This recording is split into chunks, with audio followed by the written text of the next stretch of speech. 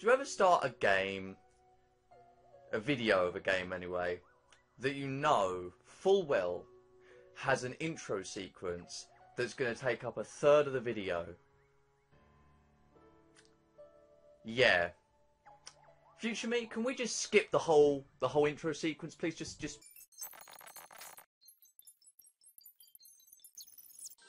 Oh, what? Did you think just because I skipped that little intro sequence that I was going to not skip this as well? Future me, continue the skippage.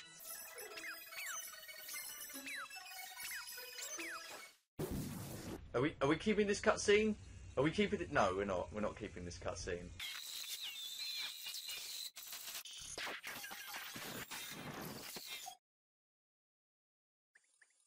Oh dear. Well then, hello everybody, my name is the Humble Gamer and welcome to Mario Galaxy. Super Mario Galaxy, that is. How did I fuck that up? Isn't it nice that I skipped past that entire intro, I just saved you about 7 minutes there by skipping that intro. Okay, maybe 6, but there you go. I probably dumbed that down into about a minute of footage right there, so maybe less if I'm lucky, if I'm very good at it. If I'm very good with the editing. But there we go. That was the entire intro of Mario Galaxy. And here I am playing it now. So the beginning of this game is far too long to start a video like at the very beginning cutscene. It just takes too damn long. So I thought, you know what? I'm just going to get rid of the whole bloody cutscene at the beginning by skipping it. So the beginning of this game starts by having you do a fucking hide and seek shit. It's not that hard, honestly. It really does not take that long to do this. So, I thought I'd keep it. But I've been wanting to play Mario Galaxy as a Gaming Shenanigans video for a while. It's been in the list. You caught me. Yeah. It's been in the list for a while. This game and its sequel as well, actually. And considering that, like, the Switch was announced recently and Mario Odyssey was announced for it, I thought, you know, why not get this done now? Because that means I don't have to worry about it in future. Because I'm never Let's Playing this game. Oh, there we go. Getting used to these controls, like the Wii remote controls, is really, really awkward. The last game I played on the Wii was Pikmin, which was about a month ago. So, oh god. I'm trying to catch up to this bloody rabbit and I can't do it. Rabbit, rabbit, come back.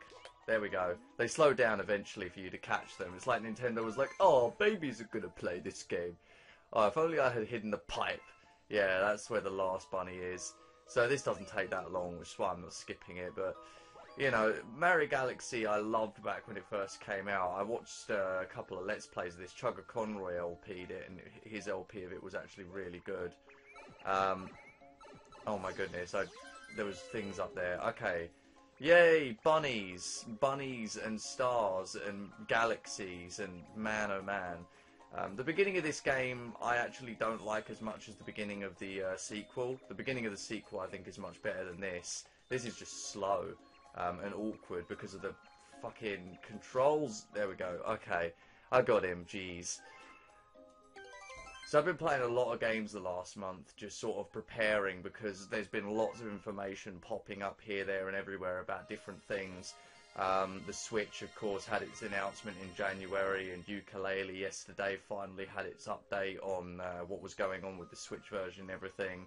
Of course, I'm not bothered by that because I'm not going to be playing the Switch version, I'm going to be playing the PS4 version, but I still have to buy a PS4 in order to play it. So they haven't actually opened up the surveys to change what copies of the game we're getting yet. I'm already getting a physical copy of the PC version, but I'm going to upgrade to... I could get a digital copy of the PS4 version for free, just change my Wii U version, but I'm gonna pay the fee that they're asking for, the £20 fee, to upgrade to a physical release on the PS4, because why the fuck not? I see no reason why not to. Seems fair for the handling price, the handling fee. It is really sudden, but you know, there's not much you can do when a big old company like Microsoft or Sony turns around to a company like Platonic and is like, yeah, we're gonna need you to pay for physical releases. You know, it just kind of, it's necessary, isn't it? Playtonic doesn't have that sort of big help that some companies have when it comes to funding things like physical releases and whatnot. It's not so easy for them. But I'm going to be getting a physical copy on the PS4 when they put out the new email that they'll be putting out soon, I hope. And I'm looking forward to it. It's good. It's so close now, April 11th. Jesus Christ. And then, of course, the Switch comes out March 3rd. You know, that's going to be a big thing. Not for me personally, but because I already said I'm not getting a Switch. But the reason I'm still interested is because obviously I'm going to be watching people's videos on it when it comes out. I want to see people playing on it. I want to see what it plays like. I want to see what the games on it play like. You know, because you know, you got to build a trust to something before you can sort of enjoy it and trust it. You got to build a trust before you can buy something like that. You know what I mean? It's a brand new console. I can't expect it to be perfect on the first go. It needs some tinkering with and some time. Can I get this one up? Can I? There we go. You got one additional Mario. As if I didn't already know from every other fucking Mario game what that is. Oh, you probably heard my Wiimote making a sound there. I absolutely love this this game. It was so fun to play back when it came out, and its sequel was such a good sequel. You know, I've said before about like games that have good sequels, and you know, I mean it when I say like games that have good sequels. You know, have good sequels, because it's very rare that a game will have a sequel come out for it, and it's like a perfect mixture of old and new to make a good game. Because some sequels just are pretty much a rehash of the first game with like a couple of new elements. In order to make a successful sequel, it has to have the charm of the first game, as well as many of the features that people remember, plus improving upon what might have been flawed about the first game, and you know, adding features that people might have wanted in the first game that, you know, weren't there, or perhaps even features that you thought about putting in the first game that you didn't, that you can add in the second game. And I'm talking about developers when I say that. Developers of games tend to have like a bunch of features for games they never put in, you know, and if they make a sequel, they should always put those features in, or try to work them in a way that's works for the game. So I don't know, that's just my personal opinion anyway. I really enjoy sort of seeing what companies can do with sequels, because, you know, making a game is, you know, a fantastic experience all in all. But when you get a game that's successful enough that people want a sequel to it, you got to really build upon what made your initial game so popular in the first place, so that people don't shit on you and shit on your game and give it bad reviews. Although, to be fair, I don't actually think reviews are that important. I know some people think like reviews are everything when it comes to a game. It's like, oh, if someone reviewed it badly, you know. I don't really get the whole like I don't get why people take reviews seriously, whether it's movies or video games or TV or whatever. You know, critics are critics, you know, like what they say is their personal view on something. Like, you can't always take what they say seriously. You've got to have your own opinion and sort of know what it is you want from something. Like, I'm always interested to see like what certain critics will say about something, but I'll never take it like completely seriously. I'll sort of take what a critic says with a pinch of salt. So I know a lot of people loved, a lot of critics actually really liked Mario Galaxy. Also, I need to watch my time here. I can go up to, I think, 25 minutes for this first video, at most anyway. So I'm just that's for me to know anyway. It's not actually 25 minutes of actual video. Like, when you're watching this video and you look at the time of the video, it's probably only going to be like 19 minutes long. I say 25 minutes because that just works better for me personally. Oh, it's better timing for me to go by. So I've been playing a lot of platforming games on the N64 Everdrive recently, as well as playing a couple games I hadn't played before on the PC, which were Stardew Valley and Ori and the Blind Forest. Ori and the Blind Forest is a beautiful, beautiful game, and I absolutely adore it. And do you know what? I played, what was it? Oh, I'm missing a switch somewhere. I remember playing Dust and Elysian Tale, which was another game that had sort of a really beautiful visual style like Ori, as well as like great characters and a great story. And I was surprised to find that another game like that actually existed. It was a real big shocker to me. Oh, shut up, controller. Oh, shit. Okay. That was bad. That was real bad. Oh, goodness gracious.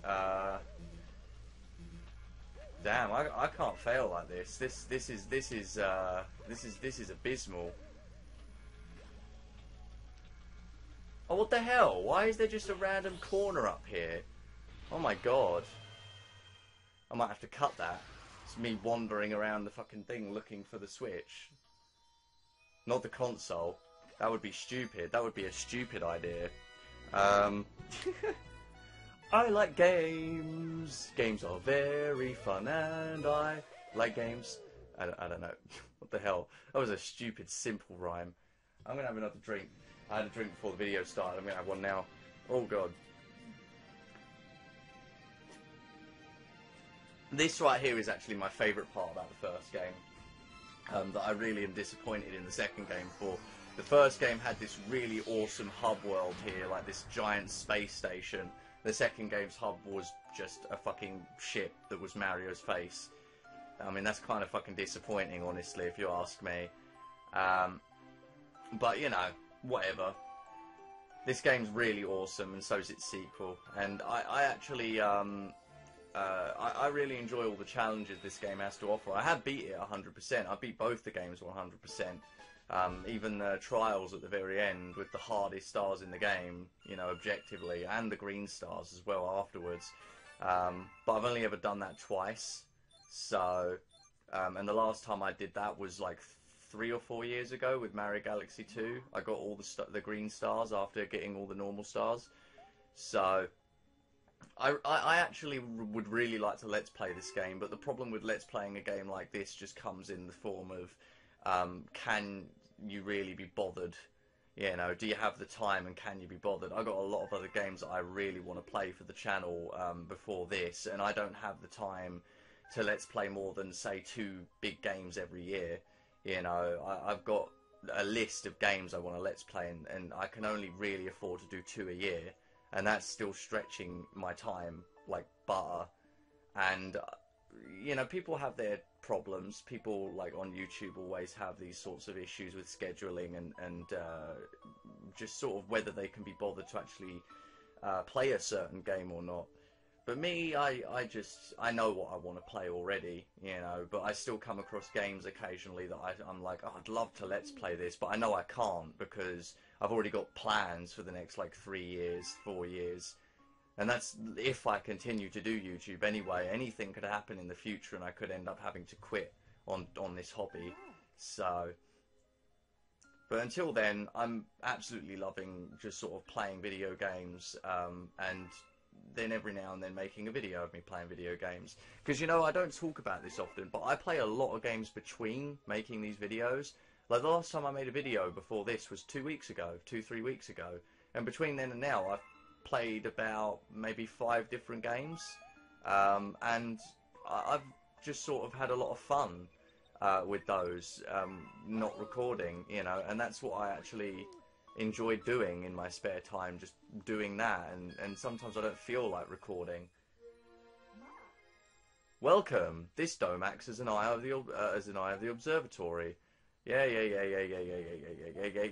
What bollocks? What bollocks? What bollocks? Lots of bollocks. Lots of story, lots of story. What's the story in Balamory? Where would you like to go? What's the story in Balamory? Wouldn't you like to know? there are galaxies that can be observed. Yeah, you know what? Shut up, because I want to do one more level before I stop this video. So this is the first world you can play in.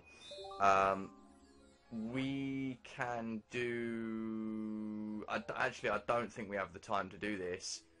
Man, this is... Do you know what? You know what? Yeah, we're gonna go for it. We're gonna go for it. Why not?